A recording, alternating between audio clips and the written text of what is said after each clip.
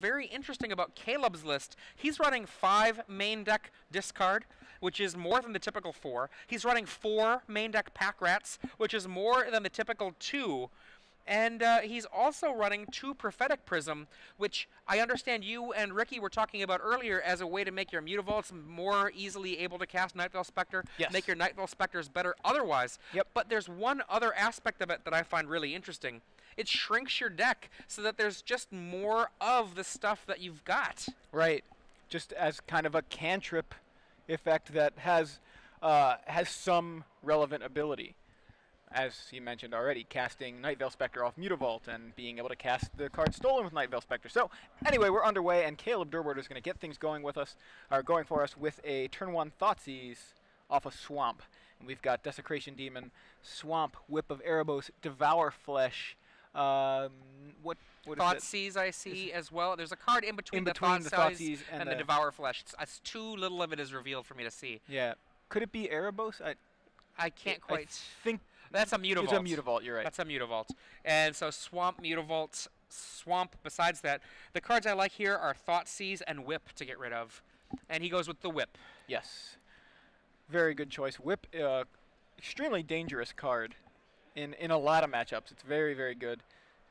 Giving your creatures lifelink and then being able to resurrect guys that have already been dealt with through means such as Thoughtseize or just removal. So BBD is going to Thoughtseize, so now we'll get a look at Caleb's hand. We've got Hero's Downfall, Mutavault, Desecration Demon, Grey Merchant of Asphodel, and a Swamp. So it's a pretty good hand as well. Yeah, both players with a lot of gas. The Hero's Downfall is a card that could kill an early Spectre, which is actually a huge part of this matchup. That's the card I would probably take, but there's reasons to take the Desecration Demon, which can close out the game very quickly as well. Now, he does have a Devour Flesh in hand. Right. Yeah, BBD having an answer to the demon makes it maybe more appealing to take Caleb's answer to whatever Brian's demon, in fact, because Brian actually does have a Desecration Demon in hand, if I'm correct. Goodbye, Hero. Hero's Downfall is the choice. Caleb now on turn 2 draws, I think it was a second Mutavault, so he's going to play Mutavault number 1. Yep. Pass back. You are correct. There's another Mutavault in his hand.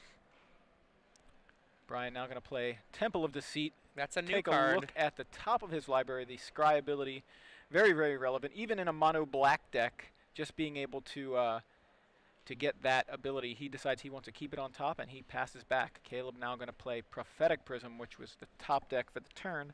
Draws a card and plays a Swamp. Another Thoughtseize. That's a nice one. What's left now? Devour Flesh, Mutavault, and Desecration Demon, as well as a pair of Swamps. So goodbye goes Devour Flesh. So it seems like Caleb is on the plan of landing that Desecration Demon next turn and leaving BBD with no answers to it. I think he just drew a Hero's Demise. He did. Hero's Downfall. Downfall. Hero's Downfall. Hero's Downfall off the top for BBD, and he passes back. Caleb now. Oh, look at that, an Underworld Connections. Yeah. So he has a choice to make here. He can play the demon or he can play the connections. He's going to go with the connections, it looks like, on a Swamp and pass back. BBD now, knowing that Desecration Demon is there, expecting it on turn 4, has 3 fallow mana there that he did not use. There is the demon. That leaves a Swamp in hand as his only known card. Caleb draws a card and then gets to untap and draw a card. Yeah, Underworld Connection is going to do some work here for Caleb. See a Nykthos joining the party. 1, 2, 3, 4 mana. A Desecration Demon. So it's demon on demon. We know that BBD has an answer in the form of Hero's Downfall. In fact, he's got 2 Hero's Downfall in hand, which is lining up perfectly with the fact that Caleb has a second demon. In for 8. Ouch. And Caleb's like, I'll take another one. I'll draw another card. Caleb in a dangerous situation here at 6 life. Now remember, Grey Merchant could just finish him off even if he kills that demon in play. Another Mutavault. Another. He's got his own Grey Merchant. He does have Grey Merchant, so he's not quite at 6 if he decides he wants to cast it, but it's not a ton. You know, He's just kind of padding his life total if he goes with Gray Merchant here. He's going to go with his second Desecration Demon. Doomblade in hand. Wow. Yeah, he's in real danger right now. Yeah, BBD has the Hero's Downfall for that demon, so Caleb could activate Mutavault and sacrifice it to fog the demon for a turn. BBD here going to go ahead and use that Hero's Downfall. Boom. Deal with Caleb's Desecration Demon. Now, looks like he's going to go ahead and activate his own Mutavault. And yeah, there you go. Caleb's going to activate and sacrifice his Mutavault to tap down the demon for a turn and take 2 from BBD's Mutavault. Down Caleb, to 4. Yeah, down to 4 and down to 3. Oof. Underworld Connections kind of doing some work for both players, although I'm sure BBD, if he had the option, would say, I'd rather him not have drawn 4 cards off of Underworld Connections. And we see Doomblade, Gray Merchant. Gray Merchant's going to gain Caleb 4 life. So it's going to put him at Exacxes for the demon, but he does still have a Mutavault over there. He's going to have to tap that Swamp in order to activate it and sacrifice it, or he could just sacrifice the Gray Merchant. So if Caleb wants more cards, he certainly could have them. And Braun-Duin puts the ability on the stack. There's another Mutavault hanging out. Yeah, so there's a Mutavault hanging out there, so Caleb could either sacrifice the Gray Merchant, or he could activate Mutavault and forego the drawing of the card that he's so attached to. He's going to do that. He's going to go ahead and keep the Gray Merchant around, sacrifice the Mutavault, tap down the demon. The demon is now an 8/8, but it is tapped.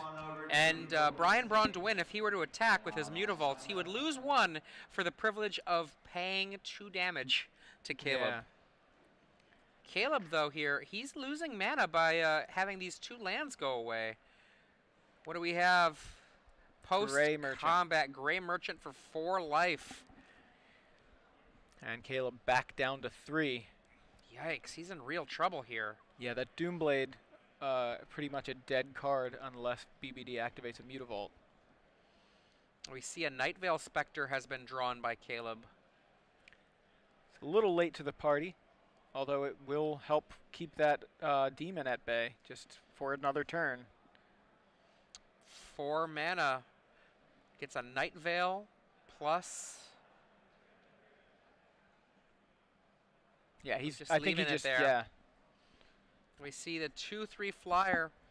Now Caleb is going to have to lose some creature in one way or another to that demon.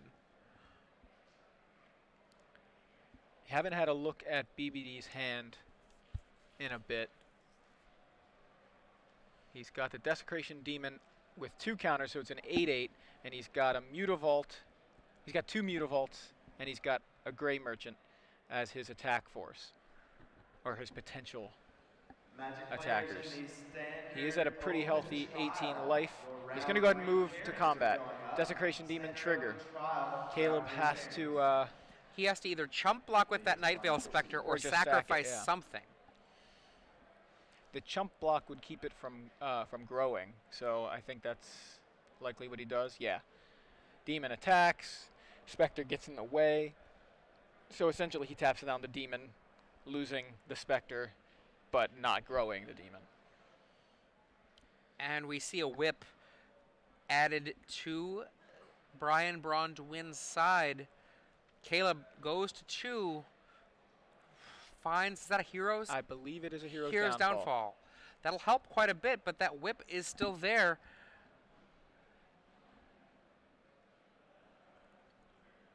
Swamp. Doomblade Downfall in hand. 2 life. A Mutavault hiding amongst Caleb's lands. Caleb draws again. Gray Merchant. The Merchant would be for 6. Wow, Caleb all the way to 1 life here off of that Underworld Connections, and he's going to be able to pad that quite a bit with a Gray Merchant. He's trying to decide what he wants to do here. If he casts the Gray Merchant, he'll only have 2 mana left.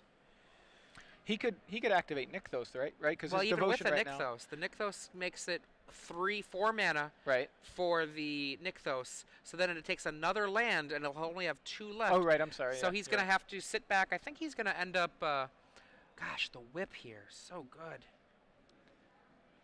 Yeah, Caleb wishing he had a whip to pad that 1 life he's at, but And Braun-Duin says, Demon? Anything? Anything?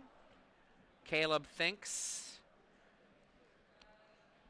BBD appears to He's thinking. have some sort of play. Looks like he's there's going to go the ahead and activate the Mutavaults. Mutavault. He's There's going to some turn on that Doomblade Doomblade. targets. Here come all the monsters. Yeah. So everybody in, says BBD. Caleb is going to trade Mutavault for Mutavault. He's going to let the Gray Merchants bounce off each other.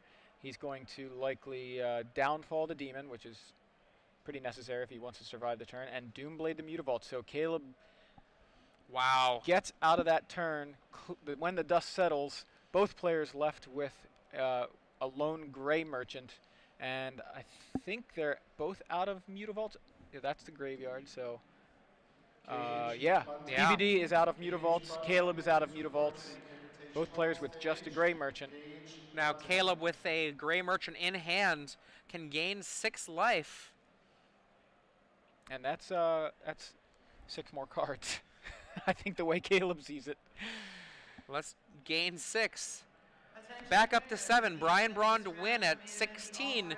Both players have a swamp in their hand. Caleb Durward with 2 Gray Merchants in play and Underworld connections. And Braun-Duin with 1 Gray Merchant in play and a Whip of Erebos.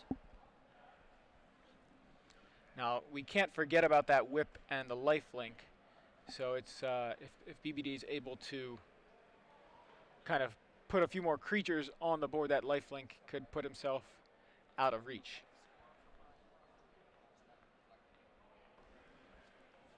Braun-Duin here.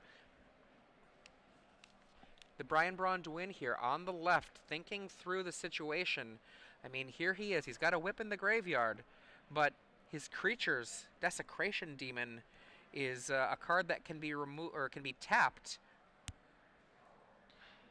Yeah, he's going to go ahead and try to whip it anyway. So he whips the demon into play. And Caleb checks, gets a little bit more information, and then sacrifices his tapped merchant.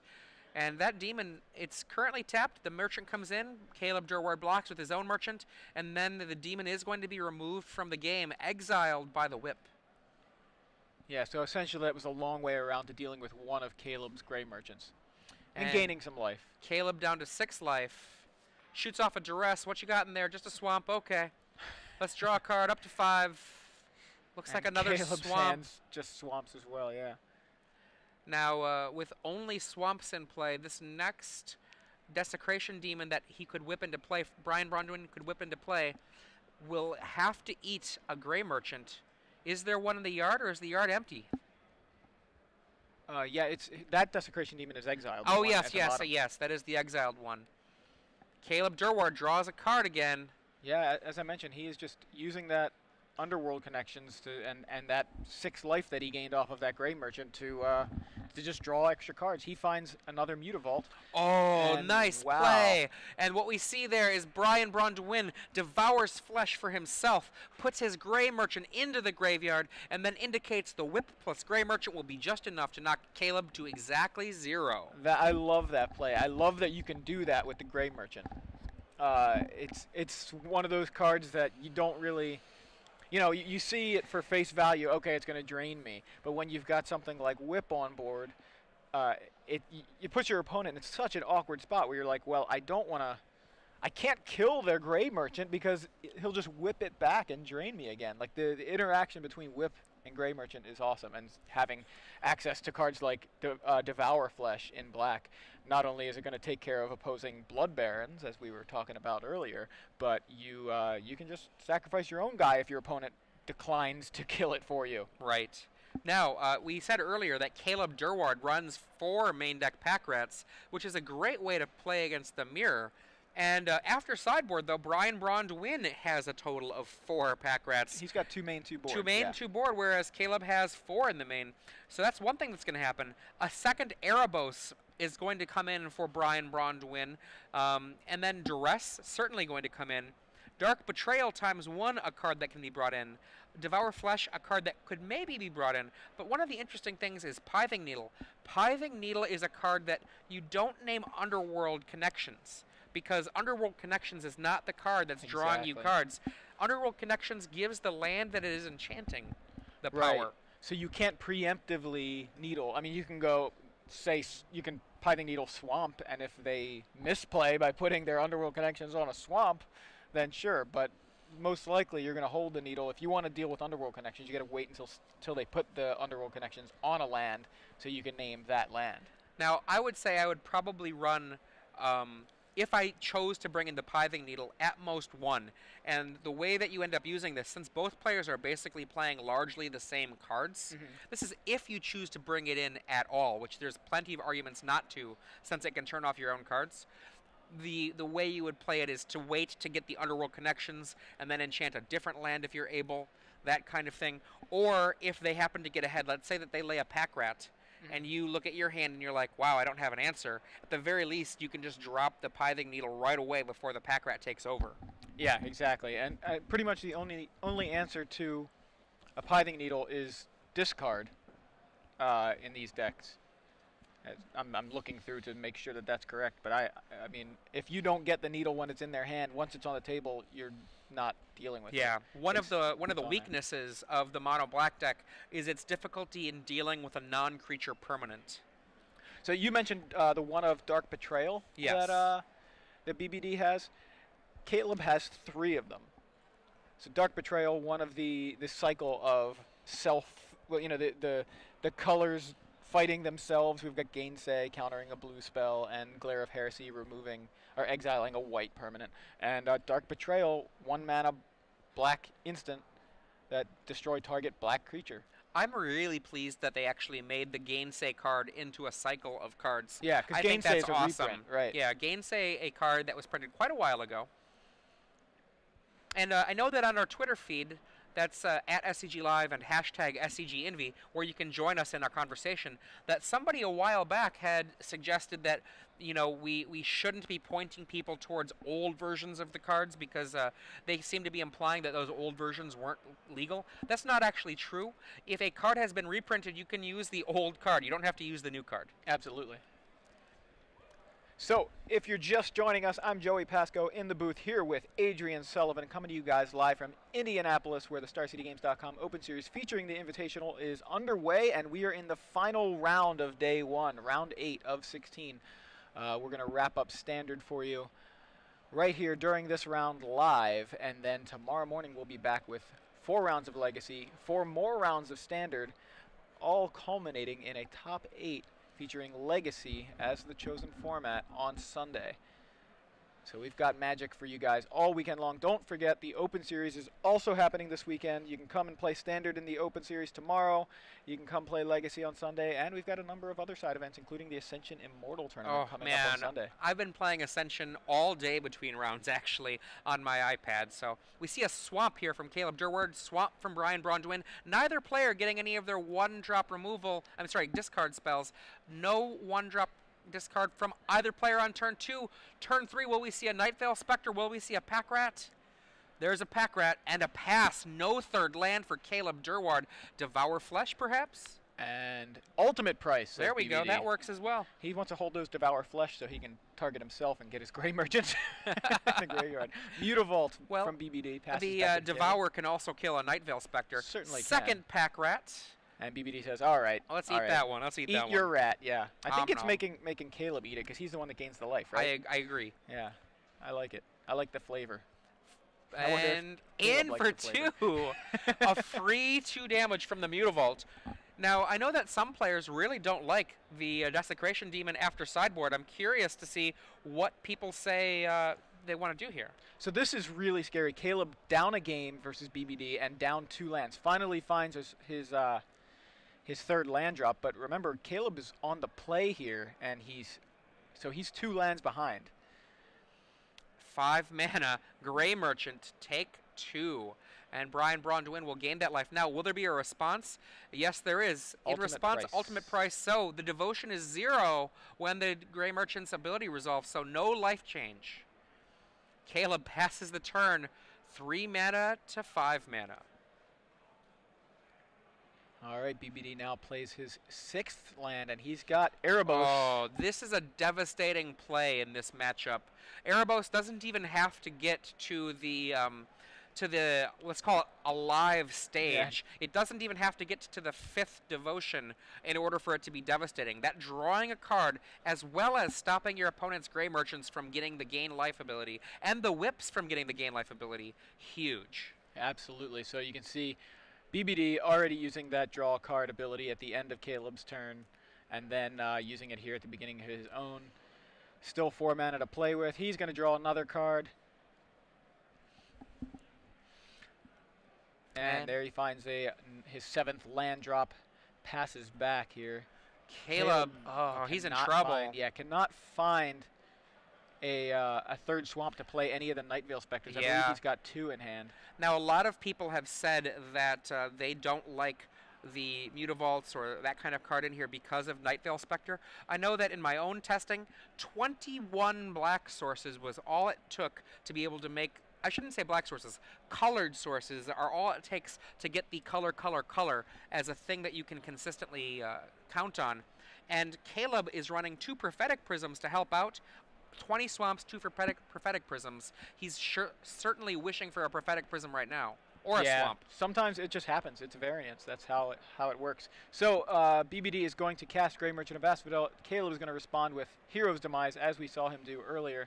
So there's no life gain. But well, there's still 1 life gain. Oh, sure. There's the Erebos itself sitting in play, but almost no life gain. Right. Underworld Connections finally drawn. And Thoughtseize is Caleb's What play. do you got over there? Pack Rat. Ouch. I see Pack Rat, Devour Flesh, Hero's Downfall. Is that Tribute to Hunger? Is that? It can't be sorry, Tribute. No, it can't be. It looks like it. Oh, it's Dark Betrayal. Dark Betrayal. Wow, you know how much that card looks like Tribute to Hunger? I'm like, that's not legal. Yeah, Dark Betrayal. The one of that BBD has in his board is in his hand. So all sorts of removal and 2 swamps from BBD. After the Pack Rat is taken with the Thoughtseize, Caleb gonna write down BBD's hand.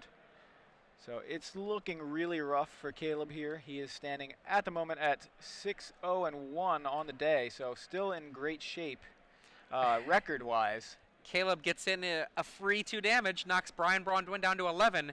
Now Brian can't be too greedy with that Erebos, or he could potentially die.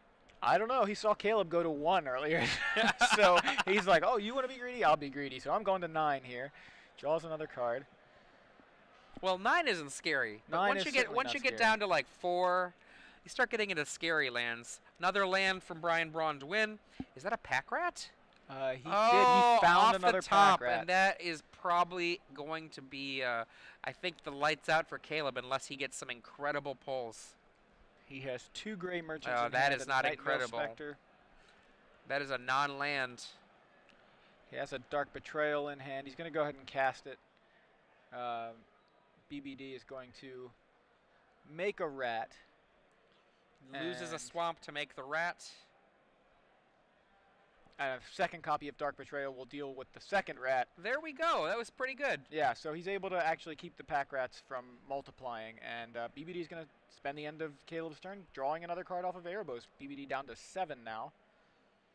Okay. Caleb with a lone Mutavault untapped and another Devour Flesh off the top for BBD. A ton of removal and I didn't think I see any creatures there. 5 life. Looking for a creature. Thoughtseize. Yeah, that's a scary one to cast here. Oh, boy. And now Braun-Duin thinking. One of the things he does have is he does have a 2-life cushion with his own Mutavault. So he can, if he needs to, sacrifice his own Mutavault to a Devour Flesh to gain life. He goes, let's go a little bit further down to 3. What do we got here? Very scary. I think he's another Pack Rat. So. And Pack Rat is the play. Now, that's a low life total. It certainly is. Very scary place to be. 3 life. Oh, no help for Caleb Durward here.